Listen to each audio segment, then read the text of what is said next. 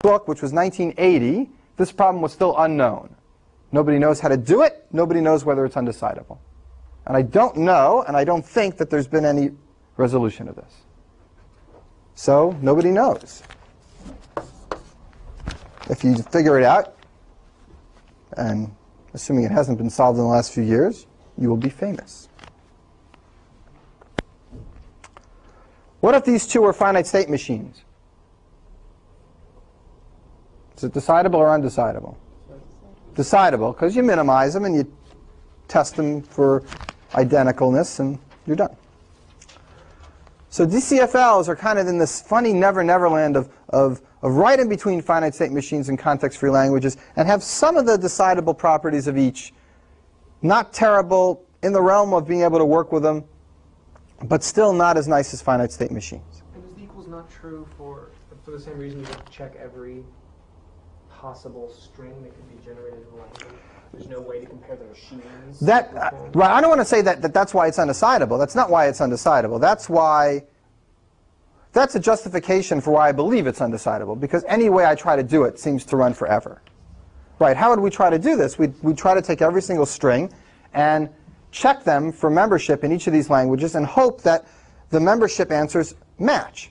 You know, that yes goes with yes and no goes with no. And if we ever get a mismatch, we'd stop and we'd say these languages aren't the same. But if the languages are the same, we'll never know it. But I might also think there's some way to compare the machines. Oh yeah, right. And in fact, people do think that for deterministic context-free languages because nobody knows. So there's some proof that's... Oh yeah, no, I'm going to prove to you that you can't do this. Okay. Yeah, we're in 10 minutes. We're going to... Every one of these is all undecidable. I'm going to convince you. And it's not going to be some weird, twisted, who knows what's going on proof. It's going to be very straightforward and very constructive. As long as you believe that this is impossible to do, I'm going to convince you that all of these things are impossible to do. And it's through this idea of a reduction. All right, questions? So let's do it. Let's do some of them at least.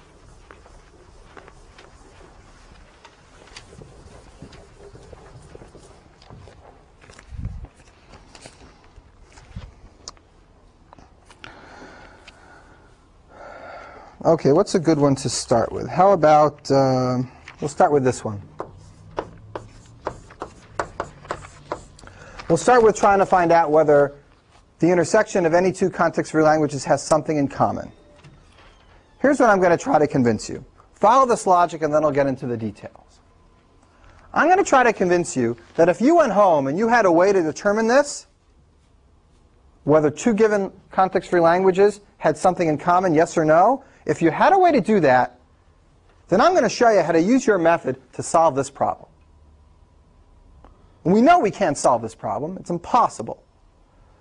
So if you have some hypothetical method, and I can show you how to use that method to solve this problem, that means you don't have any hypothetical method. It means you're lying.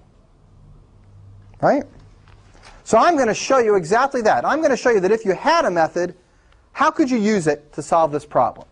And because of that connection between the solution to this problem implying the solution to this problem, it means this problem is undecidable. What this means technically is that we are reducing the PCP problem to this, we'll call it empty intersection problem. Intuitively, I'm showing you that the empty intersection problem is at least as hard as the PCP problem, because if you could solve the empty intersection problem, I will give you a way of solving the PCP problem.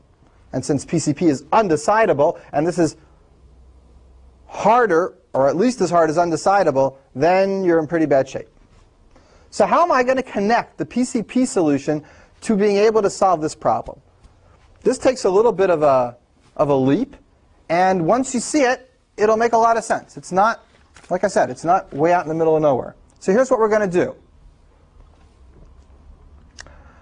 Somebody's got a PCP problem. Let's pick one.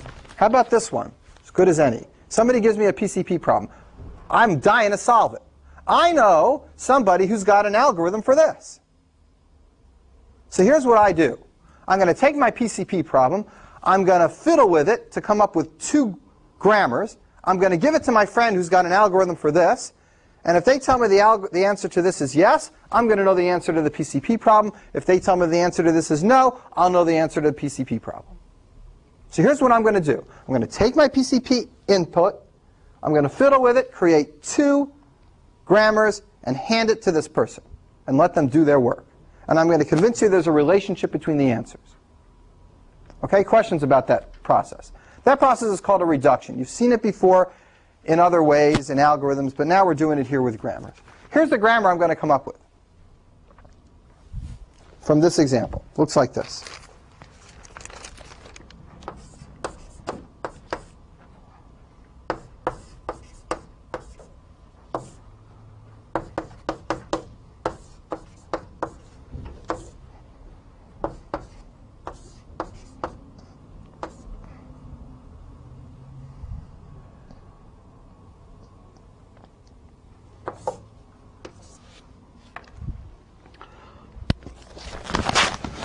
Look at this grammar for a minute and get used to it.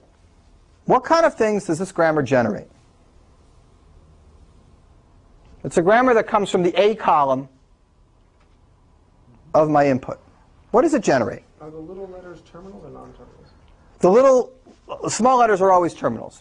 So the A, B's, and C's are terminals. What kind of things does this generate?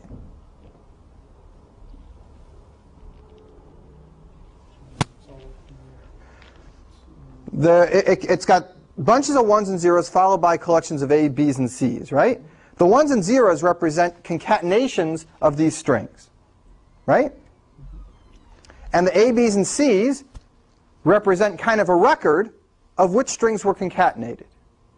For example, if you see an A, the first thing right after the 1s and 0s, that means the very last sequence of 1 and 0s was this 1. If you see a B, it means its matching sequence was a 1, 0, 1, 1, 1. It's a way of remembering the order of the strings and how I generated them. For example, 2, 1, 1, 3. Let's actually do this one. 2, 1, 1, 3. We end up getting 1, 0, 1, 1, 1. Then there's 2 1s, so it's 1, 1. And then there's a 3, it's a 1, 0. What does the right side look like? The A, B's, and C's that get generated by this grammar if we concatenate 2, 1, 1, and then 3. C, A, B. Okay? I can match these up. Here's the C. That's the last substitution I made. Here's the A. Here's the A. And here's the B. That's the kind of things this grammar generates. Concatenations of these strings and keeping a record of where they came from. This is like the sequence. The 3, 1, 1, 2. It keeps it in reverse because it's all nested. Questions about that? If you get that, fine. If you're wondering where we're going with it, you'll find out in 2 minutes. But just make sure that makes sense. Because we're going to do the same thing now with B. So this looks like 1, 1, 1, SBA. 1, 0, SBB. And 0, SBC. Same kind of grammar.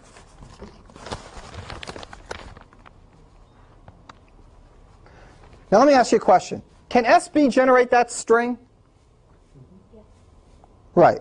Erica told us how. SB can generate this string by starting off with what production? Starting off with 2, with this second production, and then doing this twice, 1, 1, and then doing this, 3. And you get the exact same sequence. This would match up because we checked that it matched up before. And the CAAB would match up, showing that we actually did. What does that guarantee? That guarantees that we picked these in pairs like we're supposed to. If we made these grammars without the C's and the A's and the B's, then getting a match wouldn't imply that we solved the post-correspondence problem. It would imply just that we mixed these any way we wanted. So we want to make sure that we pair these up right. All right, well, fine. So this generates strings, and this generates strings. If these two generate the same string, it implies that there's a solution to the post-correspondence problem. I can just use this sequence.